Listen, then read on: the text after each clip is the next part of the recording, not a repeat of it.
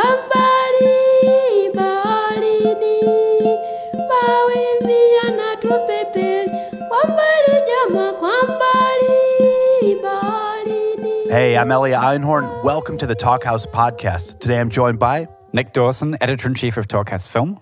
Nick. I am very, very excited about today's episode, which features Grammy-winning producer Brennan in conversation with TV on the Radio's Tunde Adebimpe, who I believe you've had a run-in with.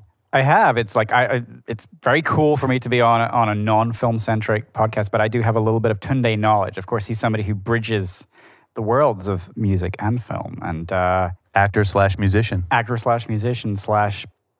general good guy. But when I was a young journalist back in the UK in probably 2000, 2001, I interviewed this guy called Joel Hopkins who made a film called Jump Tomorrow, and this very handsome man was the lead. His name was Tunde as well. And I ended up interviewing him and Joel at a film festival in my hometown in Edinburgh. And I just, kind of hung out with those guys and talked for like half an hour. And Tunde was just this guy who had never acted before, but like he'd been an animation major at film school with Joel, and he was a very sweet guy. And then when I moved to New York, like 6-7 years later, TV on the Radio were the biggest band in town. They're still, one of the biggest bands in town. And it was just really cool to be like, wait a minute. Like, holy shit, this guy who I just hung out with years back is now like not only a star, but just like in this band that were so exciting. And I've seen them live since and really followed their records and love the band. And it's really cool to listen to this and to hear that he's kind of the same really, really lovely, down-to-earth guy. I love that story. And of course, Tunde is still acting. He was in Jonathan Demme's Rachel Getting Married, acting alongside Anne Hathaway. And he's been in a couple of movies that Talkhouse Film contributors have made. Bob Byington and Sebastian Silva have both made movies with him. We were talking earlier about Nasty Baby, which is a kind of a crazy movie that he's one of the leads in, it's crazy, but it's crazy good. And you should go in knowing as little as possible about that. He also has a line in the new Spider-Man Homecoming movie, playing Mr. Cobwell. Mr. Cobwell is amazing as well, of course. But this podcast, I don't want to derail it. Like this is not about Mr. Cobwell. It's not about Tunde. It's really about this record, which I know you really, really love. It is. Now, Brennan has made his name helping get music that otherwise probably wouldn't be recorded, definitely not released in any major way, out into the world. In this conversation, you're going to hear about a few of the projects he's worked on. He and Tunde got to know each other while working on the Tinari Wen record that went on to win the Grammy. That's the Tuareg group founded by Ibrahim Ag Al-Habib, rebel fighters who made that record Tassili with Brennan at the helm and a couple members of TV on the Radio. Tunde sings on it and also plays. Let's check out a clip from that record featuring Tunde.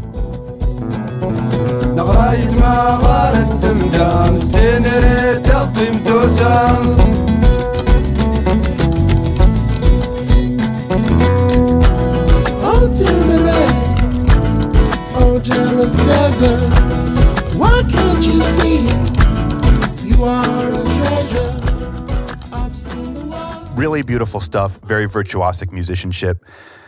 Another project that we're going to hear about are the Malawi Mice Boys. These are gospel singers from Malawi who got their name because they literally sell mice as snacks along the highway.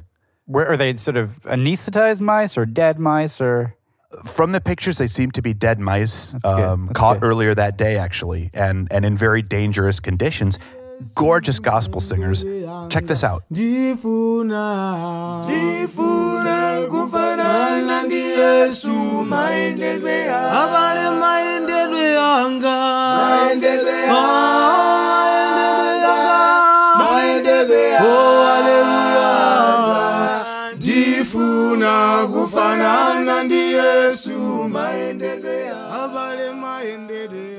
Again, very powerful stuff, not mainstream as far as Western listeners.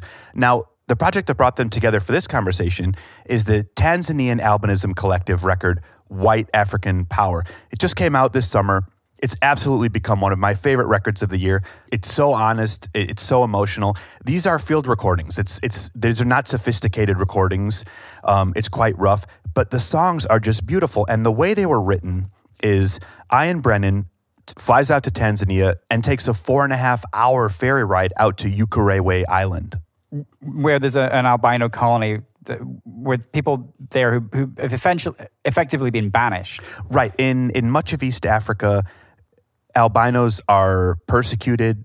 Some have been murdered. Many have been raped. Many are abused and thrown out of their village. You'll hear a couple of those stories in this podcast, although they don't dwell on that here. This record celebrates their strength and also memorializes the pain that they've experienced. So Nick, these are people who, for the most part, had never played musical instruments, really had never written songs. In their villages, most were not allowed to sing in church. So it's, in a way, this is kind of a chance for them to express themselves in a way they never have before. It really is. And the song titles alone tell this powerful story. Here's a few of them. They gossiped when I was born. I am a human being. Another one here. Who can we run to? Life is hard. This is really deeply honest, from the heart songwriting with no pretense, no idea that it's going to bring them fame or money. And that's what this conversation really focuses on. How, as listeners and as consumers, so many of our choices are dictated by industries that care nothing about this type of music. And instead give us, for example, Celine Dion. There is a fantastic Celine Dion story here. There's also some pretty strong takedowns of other Canadian artists. Justin Bieber and Drake. So, look out for that. They go under the bus. Should we run the tape? Let's run it. This is Brennan, and I'm here with the wonderful Tunde Adebimpe. Hello. I was actually trying to think of the first time that we met, and I can't. It's, as is the case with a lot of my good friends, my memory of it is super vague, but I know it was through Kip. And I think it's when Kip was doing his Rain Machine stuff. Right.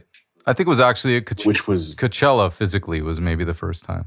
Oh, right, yeah. I don't mean to sound jet-setty or anything, but one thing that I realize is that you're probably one of the only people in the world that I've met with on 4 different continents. So Europe more than once, America obviously a lot, and Africa and Asia. So I guess we have to do Australia and probably not Antarctica and South America at some point.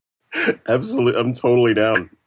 Yeah, I definitely remember seeing Tina Ruin at Coachella and being flabbergasted, completely just annihilated.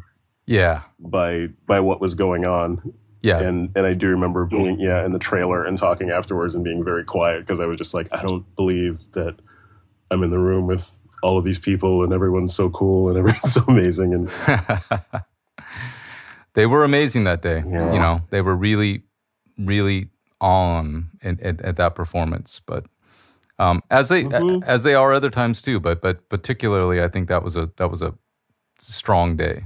Yeah, and it made Coachella. It was one of those things where we'd been touring for forever. Well, and I was not having a great time at Coachella until I saw the band. Yeah.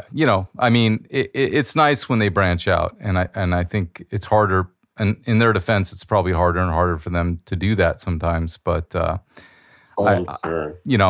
Obviously, it's my thing. Usually, is I really, really like to see when cultures that are otherwise ignored and languages that are otherwise ignored are included, because that's even rarer and even more incredible. And also, you can kind of define it better, as opposed to saying, this band should, more people should listen to this person or that person.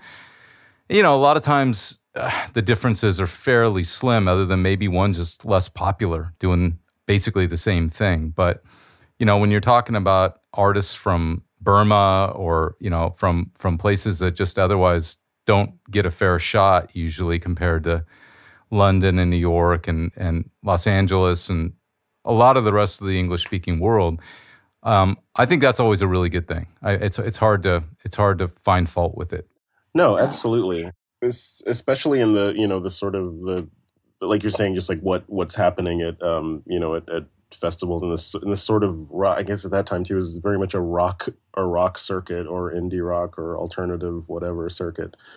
I don't know, just the idea of bringing groups that otherwise, like for whatever reasons, geographical or like cultural, like slip under the radar, on a global level, bringing that to the front is so needed and just like enriches everyone who, like if you wander in to see whatever, some band you heard on KCRW and you walk away realizing that there are other countries and continents and musics. Yeah, just a few. Yeah. Just a few. Just around 200. You're the small one, maybe.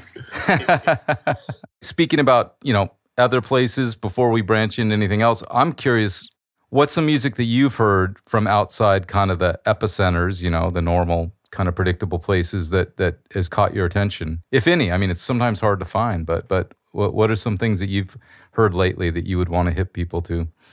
There's a record that I listen to a lot, like a lot, by the band Super Ons. Uh-huh.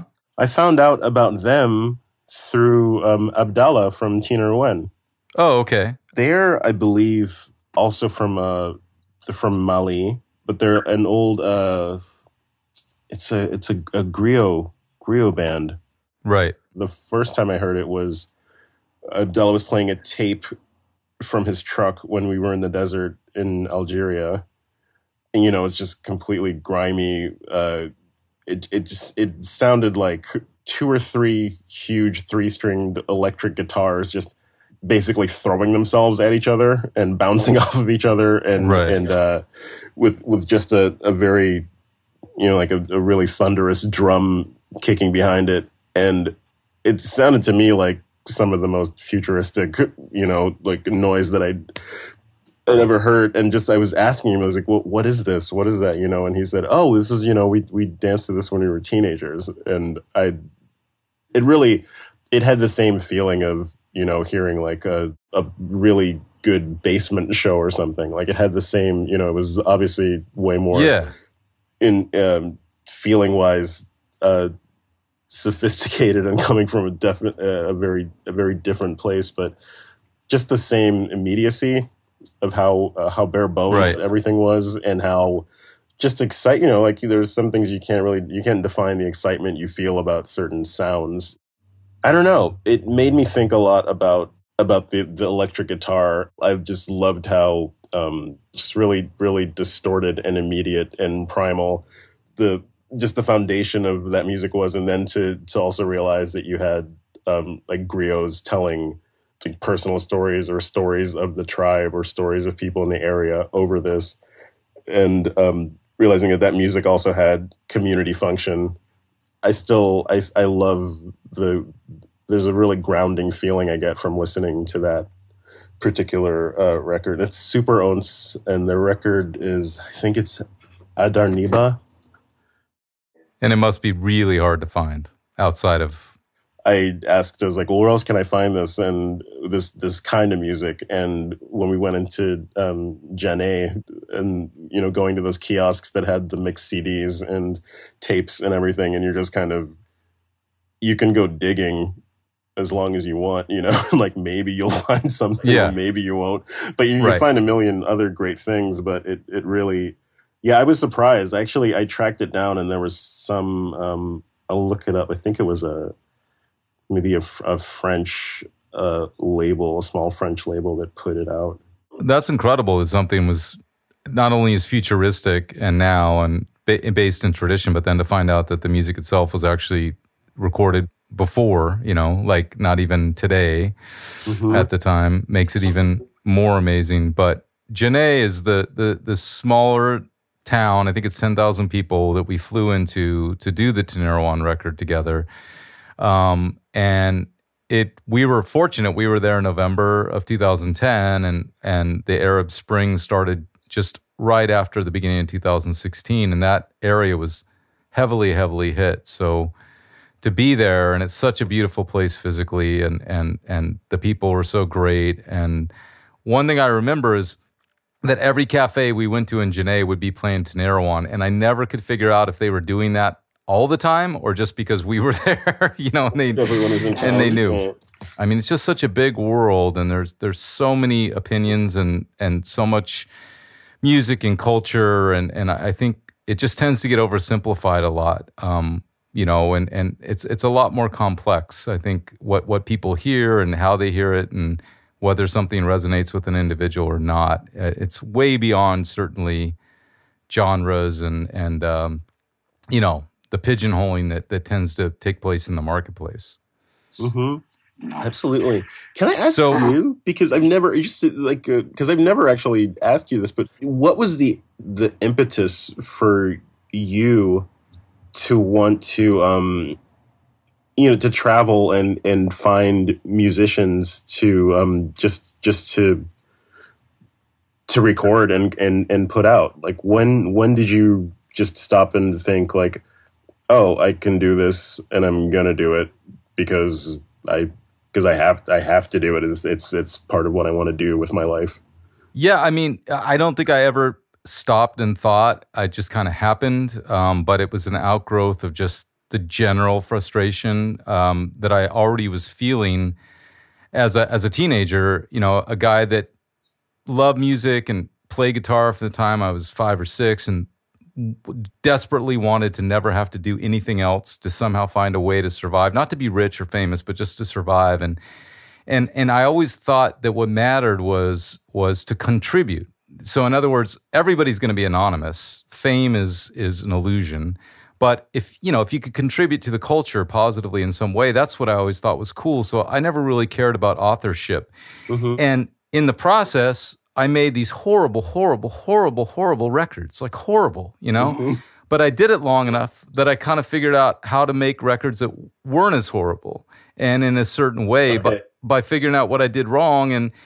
And I used to do a free show in a laundromat in San Francisco, and I felt like it was my duty to record bands that I didn't necessarily like personally, to kind of figure out what might be good about them, to be more objective. And so recording in a laundromat, I figured out that I could record anywhere.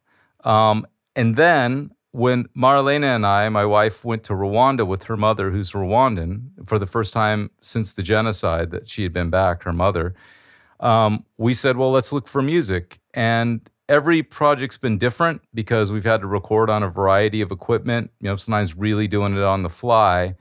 But it's gotten easier and maybe sonically a little bit better with each project. But I don't really care about the sonics ultimately. I want them to be as good as possible, but I just care about the emotion and capturing things that I think are original. And a lot of those things, I know they're non-commercial, but also I don't expect other people necessarily to like them. But I objectively feel like they have a reason to exist because, like you're explaining with this amazing record that you love, that it's almost impossible to find. And so many places in the world, it's almost impossible to find a single release. And even big countries, if somebody even cares about music and you ask them about a country like Brazil, with over 200 million people might say Gilberto Gil, and they might not be able to get past that. That might be the only artist they can name, and that's somebody who cares and knows about music. Or India, they'll say Ravi Shankar, So, I mean, it's weird, It's absolutely. So we've been lucky enough to do, projects in Rwanda and Malawi and to go on from there. So that's a long answer, but basically it's just been my honor to meet folks, and it's just such a thrill. I think it's like the bin search for a record, but on steroids, to not find the record, but actually record something, that otherwise maybe would not ever be recorded, or maybe wouldn't have even existed, because I certainly try to get people to write songs or to share songs that they're afraid to share. And oftentimes the songs people are most afraid to share are their best songs. Mm-hmm. That's why they're so afraid, because kind of, absolutely. If they admit how good that song is, they have to admit also how the rest of their songs aren't as good, kind of suck, And they stand up to those, yeah, exactly. in contrast. Yeah. Does that answer? No, that totally answers it. Cool. I really believe in anti-recording contracts, people being paid to stop making records, Seriously. And retroactive recording contracts, that people should be paid to unrelease music. Unclog the system, Right, clear some space. Clear some space for the rest of the world. Yeah. I mean, 100,000 releases a year in America, yet most countries in the world, you cannot find a single well-distributed, well-promoted release from in popular music. And that's just criminal. It's not democratic, and it's not for lack of talent. It's simply, a capitalistic construct. It's just a system that has been built and has grown and has become so monolithic, and they've learned, the corporations, that the best system for them, the least risk and the most profit, is to make as much money as possible off as few people as possible, versus the old system where they would try, throw a bunch of bands at the wall and hope that one sticks out of 20 and that one would pay for the rest. Now they've figured out, no, we'll just we'll take someone, we'll prematurely, coronate them, and then we will blast them through every system in the world, fashion, acting, as quickly as possible before people, blink. Yeah, it's incredible. And look at the next thing. Yeah. Which is, I think people that write great one-hit songs should be cherished for that, and should be able to live comfortably the rest of their lives, have rent, have food, to not ever do another song that sounds like that song but not as good. Yeah, exactly. I think that the system just doesn't get people the choices and options to make better choices, because they just don't know what exists. They don't even know what's out there. They don't have an opportunity. And I think that a kind of a fault of the system a little bit is when people love music deeply and art, like I do and you do and most musicians and people involved in the arts do, then yeah, we'll make our way through the thicket and we'll search for stuff, and we'll try to find that needle in the haystack. But most people just don't have time and energy or even inclination for that. So what do they end up with? They end up with Justin Timberlake, they end up with Katy Perry and whatever's on the radio on the way to work. Yeah, and it is a soft science, and you can't say for sure, but I think like people with popular culture trivialize it too much. Like people would laugh someone out of a room if they tried to say that a romance novel was equivalent to Shakespeare. That would just, no one would take that seriously. If you said that Porky's was equivalent to The Godfather, nobody would, or a Fellini movie, nobody would accept that. But with pop music, people do this shit all the time, and it's like, no, Nina Simone is better for you neurologically than Lady Gaga, period. So yeah, long-term effects, probably yes. Long-term neurological effects. It's like junk food. You can eat it and you might live to be 60, 70, 80, but if you eat other things, we can measure that they're more beneficial, and it doesn't guarantee you anything, but it's better for you. You're probably going to feel better. I don't know, but that's part of the thing that I'm always concerned about. And you were about to talk about the Albinism Collective project. Yeah, we can talk about that. Yeah. We went to Ukerewe Island. We did the project with the people in the albinism community there, and they are inarguably one of the most persecuted people on the planet Earth. And with all the bad stuff that happens in the world, I think it's really, really nonetheless severe when somebody is hunted and abducted and mutilated and tortured and raped, and the things that happen too frequently, not certainly to everybody, but to a lot of the folks there. And I found just in meeting them and knowing them that the daily menace is almost, I would think, I can't speak on anybody else's behalf, but I think would almost be worse. The level of ostracization. Like one guy in the collective, Elias, is denied drinking water in the village he was born in and that he lives in. So, already it's hard to get clean water, and then the clean water that's there, he's denied. Just because he's an albino. Yeah.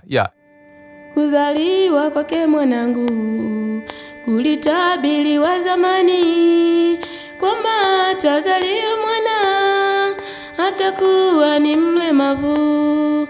Kuzaliwa kwake mwanangu kulitabiriwa zamani kwamba atazaliwa mwana atakuwa ni mlemavu. Shukrani kwa Bwana Mungu. the people that we've worked with, Marlena and I, in a lot of different countries, many of them live rurally. Many of them live in quite impoverished conditions, without electricity, without running water. People like the Malawi Mouse Boys and the good ones from Rwanda. Some of them are illiterate, but some of them are the greatest poets I've ever met. And what I found is that I think part of it, beyond the fact that they're just really gifted human beings, but beyond that is I think that because of the lack of instruments, like many of them don't own instruments, because of not being literate, they really have to distill everything in their heads. By the time they get to an instrument, by the time it comes out, it's so fully formed. It's kind of like a process of elimination. Yeah. The bad stuff isn't strong enough to kind of hang in there in their memory. And the stuff that comes out is just you know, ineffable sometimes, you know, how beautiful and effortless it is, seemingly. If you're not shooting blanks into Pro Tools, you know, and erasing it, just the idea of like, if you don't have anything to say, then it's fine to just stay quiet and think until you do, and not have it be, you know, just more chatter or noise. Because, you know, in a situation like that, in those communities, like, no, you don't start singing or playing a song unless it's a complete thought, or, you know, like something that's formed already, you know, because why do it otherwise? Yeah. I mean, I've had people, you know, after the bands have had some success, and people will contact them or try to find them, and which I think is really disrespectful. Like I you know, I always look at it like, would you show up, you know, on Iggy Pop's doorstep and expect him to want to jam with you, but you feel like you can just drive into some village and the folks are supposed to be there for you because you from America or England have now heard of them? But people will say, oh, I want to go jam with them. And it's like, well, but they don't want to jam with you because they, you know, and it's nothing personal. It's just like they got other shit to do, you know, and you know, maybe they do, maybe they don't. But I think the expectation that that it's just like this hobby. That everyone's hanging out and jamming all the time. Yeah. Just hanging out and jamming in between, like, you know, making your own crops every day and hauling your water a couple of miles and all that stuff. But I mean, with the Tanzanian guys, the Tanzanian Albinism Collective, they're coming to WOMAD next week, which is the 35th annual WOMAD, Peter Gabriel's International Music Festival. And I have no idea what the performance is going to be like. They've never been on a stage before. And it's just so hard for most people in the music world to understand that. Like they just don't get it. It's like, well, where do they gig at home? Well, they don't gig at home. And you know, and they think a lot of times they think it's hyperbole, that, you know, that I'm making this up or something. And it's like, no, this is real. We're non-musicians, but their voices are so true. And I've found that usually these folks in these situations rise to the occasion. You know, like they don't need to watch videos of, you know, James Brown or Elvis Presley or Frank Sinatra or whoever to get it. They find it in themselves. And you know, I think they give respect to the audience, but they're working from a much more internal place. And so I don't know what's going to happen next week, but I just know how difficult it is for them, just even the logistics of it. You know, sure. The entire collective's never been outside of Tanzania before. Many of them have never been off the island, which is a 4+ hour ferry ride. None of them had a passport. None of them have been on a plane before. And you know, Tanzania is bigger than Texas. It has a population bigger than Canada. And again, that's that representation thing, is that, you know, this year at the Grammys, 2 out of 5 Grammy nominees were from Canada, which has a smaller population than Tanzania. Tanzania in 60 years has never had 1 Grammy nomination. You know, so Canada gives us, you know, 2 out of the 5, Justin Bieber and Drake, which, you know, I think we should build a wall, but we should build it to the north. I mean, you know, it's like, you know, I mean, you know, when you're looking at that, but, you know, I don't know. We'll see what happens for them, but I think what they've accomplished already is just incredible. You know, I mean, I've been playing guitar my whole life, and it's not about virtuosity. It's about the spirit of it and how able they are to reveal themselves, you know, and on such a deep level. No, absolutely. And that's really exciting, you know, just talking about, you know, never having been in that sort of forum before, like in that mode of performance, it's exciting. It's always exciting to me when you don't know what's going to happen, but you're well aware of like the possibility, considering the people involved and the talent involved, and I'm really excited. I wish I could be there. I wish you could be there too, And the funny thing is people will say, like when Malawi Mouse Boys came to America, it was incredible that they could come because, monetarily it makes no sense. I mean, we're losing thousands of dollars bringing Tanzania Albinism Collective to America because of all the visa costs, and we're losing thousands of dollars bringing the Khmer Rouge survivors to also this year from Cambodia. And so the Malawi Mouse Boys got to go to America just because this festival, Hardly Strictly Bluegrass, was kind enough to pay them enough money for them to come to America, and they did. And I was trying to get folks in San Francisco, where I'm from, to come see them, and people were like, "Oh, well, I'll catch them next time they're in town." It's like, there's going to be no next time, Like I hope there is. I hope there will be, but realistically, it's not on that cycle. It's not going to be every year, but we'll see what happens. But an interesting thing about the record is that it's with the albinism community. It's called White African Power, and there was a lot of alarm and concern about the title. Like people are like, "Oh my God, what, oh." And right. And it was like, well, I think it was the title they chose, and I think that's what great art does, is that it gives people pause and creates dissonance and makes them think about the complexity of, here's this group of people that are hunted and killed and raped because they are albino, that they have albinism, in a society that skin whitening is an issue, where people sometimes become ill or even overdose from skin whitening, trying to be lighter to supposedly look better. But if you're too light, you get killed. Even though, if it's a feature of your birth, then it's unnatural. It's supernatural in case it turns into this. Yeah, and they're Tanzanian, but they're treated like outsiders. They're called white. It's a mess, and I think it just shows how stupid hatred is, meaning how it's based on ignorance and just not really thinking things through. And I think the title is amazing because I think it gives people thought to think about, well, what's the complexity? Because with the Malawi Mouse Boys, and also the good ones, and also Acholi Machan, and a lot of these different cultures, and also in Cambodia, with the Khmer Rouge survivors, there's always that class system. There's always the 1%. And I've seen Malawians treat the Malawi Mouse Boys with such disdain, in a way that would never, ever probably happen in the Western world, unless it was somebody that was just an explicit, outright racist. And yet it happens quite often in those situations. And I think that's the complexity, and they've shared with me, the Malawi Mouse Boys, how bad they felt when that's happened, when other Malawians have treated them that way, especially after they go to England and they play in front of 10,000 people and people are going ape shit. I mean, literally going crazy for a band without drums, without bass, with just 4 voices and hand percussion, rocking a crowd pretty much harder than anybody I've ever seen, other than maybe TV on the Radio, Fugazi, Springsteen, and the Replacements in their prime before Bob Stinson died. And then they go home, and it's like you guys aren't playing with the right instruments. You guys aren't playing in the right way. Yeah, they're punks. Well, that's what we want, punk gospel. No, of course, DIY. That's it. It's new. That's just. Well, on the Canada theme, something happened to me recently that I never would have thought was possible. And that is that I was told that I was racist for not liking Celine Dion. I did not know that was possible. Yes.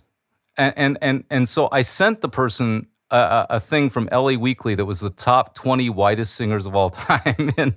and of course, Celine Dion is on that list because, to me, that's always what she represented. But whiteness. I don't know.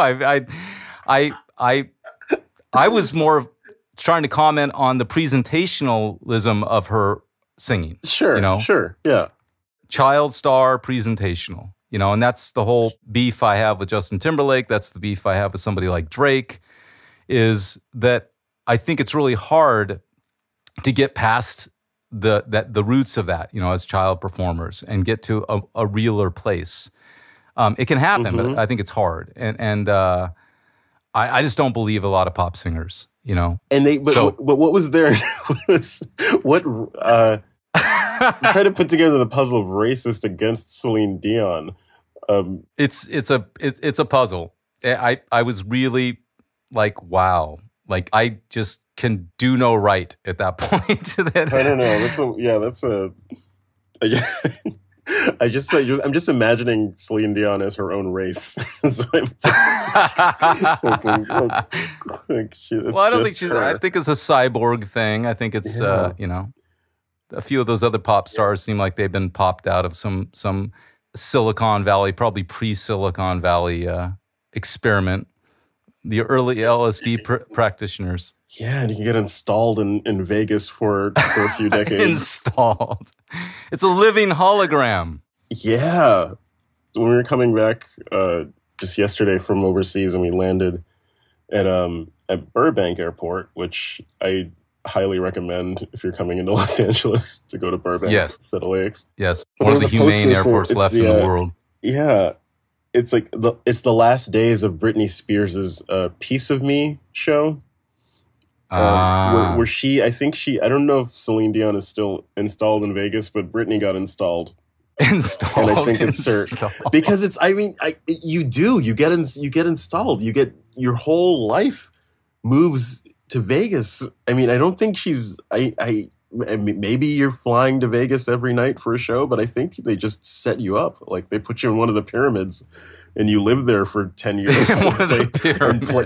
You come downstairs and play the show in the gigantic arena, and then you go back upstairs to the mansion. And so last days, but yeah, we kind of joke with the band sometimes, just like, what song would we have to write to get installed in Vegas? Like, what would we have to do? You know, maybe it's coming. Maybe it's coming. Maybe. But, you know. What's the magic button? Yeah. So you just haven't sold your soul yet. You made that mistake. You had your opportunity. You had your opportunity. You were in with the gangsters. You didn't seize the day. We kept our heads down and missed every exit. Damn you. Oh, man. You have an army of American pop idol failures that would have just killed to be in your place. Oh, my God. Literally. Luckily, they didn't know. They didn't know what was transpiring or not transpiring. Yeah. Oh, well, man. Yeah. So is there anything you want to say in closing? In closing? I don't know. I'm looking forward to hearing the Albinism Collective project, and just wanted to say thanks for doing what you do, you know, because people aren't going to just find, like, unfortunately we're not there yet in our human timeline where we can clap our hands and end up in another town, another culture in front of their most earnest musicians. So it's nice to be able to get it. Right.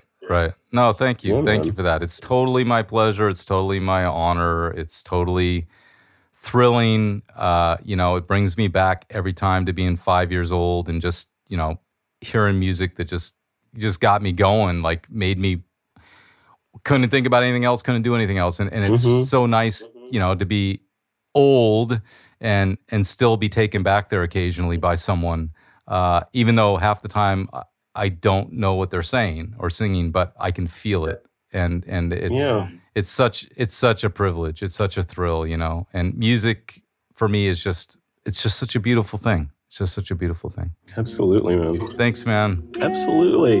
Thank you. All right, bud. Okay. Great talk with you. All right. Take care. Take care. Bye.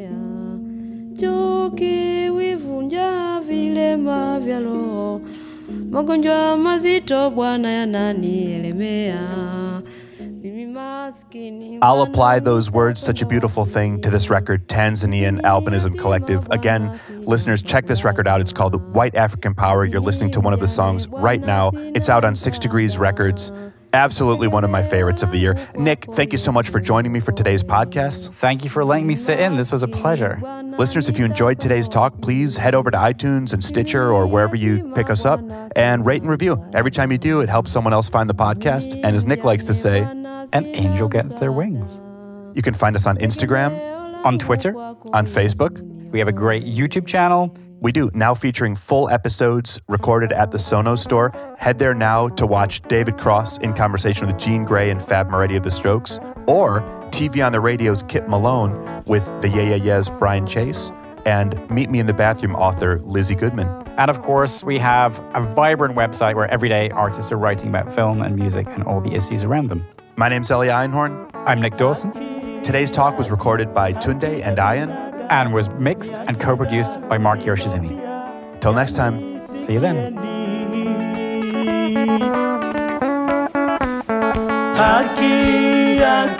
Haki za binadamu ni haki za rubino pia jamii